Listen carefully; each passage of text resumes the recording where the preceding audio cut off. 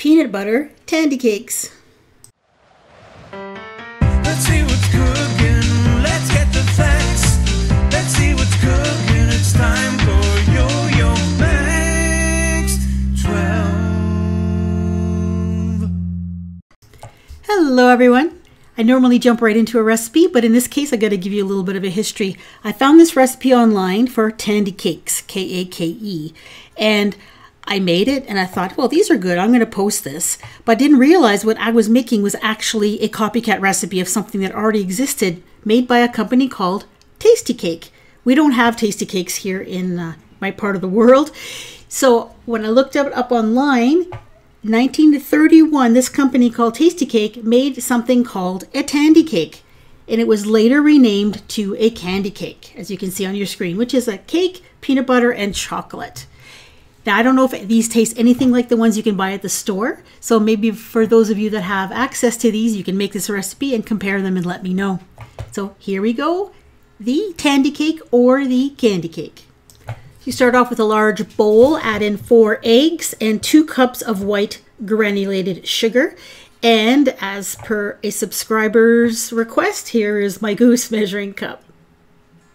Then you'll beat this together with an electric mixer or by hand until it's thick and lemon colored, and you'll see how it changes color quite drastically after a little bit of time. When you get to this point, pour in a teaspoon of vanilla extract as well as 1 cup of milk. Now we'll add some dry ingredients. That is a 1/4 teaspoon of salt and a teaspoon of baking powder. And then finally, 2 cups of all-purpose flour. And just blend until that's combined. Now we're going to pour this into a large baking dish. The recipe asks for a 15 by 10 by 1 inch baking dish, which is pretty much like a jelly roll pan. I just used the largest glass of bakeware that I had. Traditionally, the cake part of these are actually fairly thin. That's why you're looking for a larger pan. Then you're going to bake this at 350 degrees, 20 to 25 minutes until lightly browned. And when you stick a toothpick in the middle, it comes out clean. And then you're going to let it cool almost completely. Once it's cooled a little bit, you can spread on your peanut butter. That is 1 3/4 cups of creamy peanut butter. And all you have to do is just spread it on top of the cake in an even layer.